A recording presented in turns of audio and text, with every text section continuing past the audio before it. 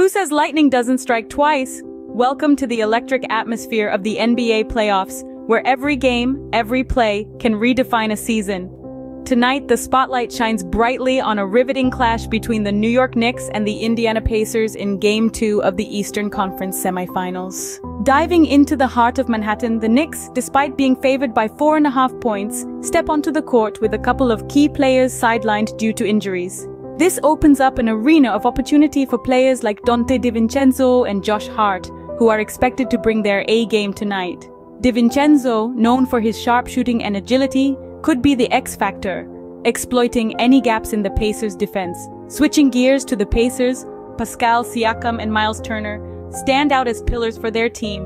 Siakam, with his versatile playing style, can both dominate under the rim and stretch the floor with his mid-range game.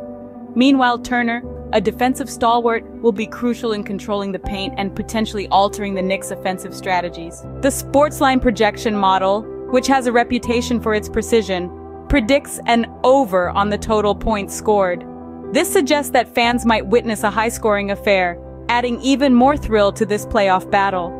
The model also hints at a favorable spread for the Knicks, which hits well over 50% of the time, making this game a beacon for predictions and bets. In summary, tonight's game is not just a test of skill but also of strategy and adaptation, with the Knicks looking to capitalize on their home court advantage and the Pacers aiming to disrupt and conquer. This game promises to be a chess match of high stakes.